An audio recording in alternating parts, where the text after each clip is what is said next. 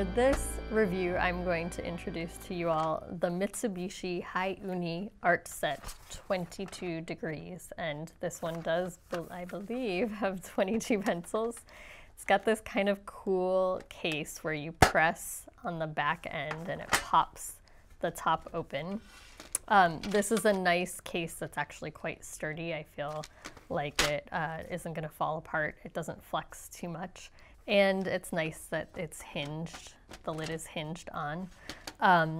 The other thing that I really like about these pencils are that on the back end here, you can see that the number and the letter are written on every single facet of the case of the pencil. So you aren't scrambling to find like, oh, just on one side it says 10B. Instead, it's available to you on all of the sides.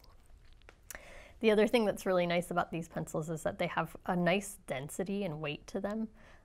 They are a little bit thicker than my regular pencils, so they fit snug into my standard pencil sharpener, but they are able to fit. And they have a high gloss lacquer on them, so they feel quite luxurious in your hand. This set also is one of the larger sets that I've purchased.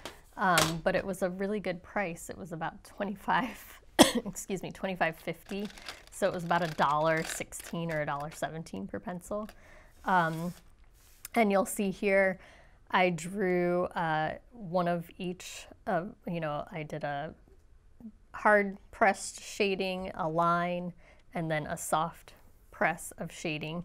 And you can see a real difference from your softer pencils where it's much more speckly because it's not compressing the page, to the middle ground here. Your B starts to get a little bit harder, and then your H's all the way up to your 10H, you can see these are much more stripy, both when I'm pressing hard up here, and then also when I'm pressing lightly and doing a larger shading patch.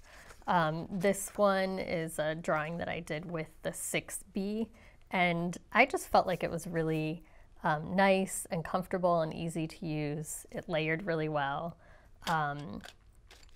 and I enjoyed using it. So I'm going to keep experimenting with these to see if there are any other problems with sharpening or anything like that. I did notice that this one, I think I had to sharpen a little bit more in order to draw. So you can see that 6B is a little bit shorter here.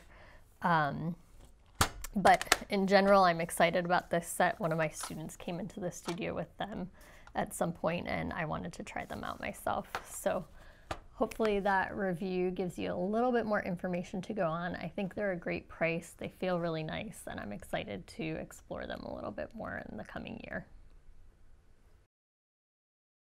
Thank you all so much for watching. Make sure you subscribe to my YouTube channel, LZM Studio, where I frequently release quick tips and all kinds of different ideas about drawing. Also check out my Facebook and my Instagram page. I like to show photographs of my artwork, of my students' artwork, and share funny stories from my students on those pages.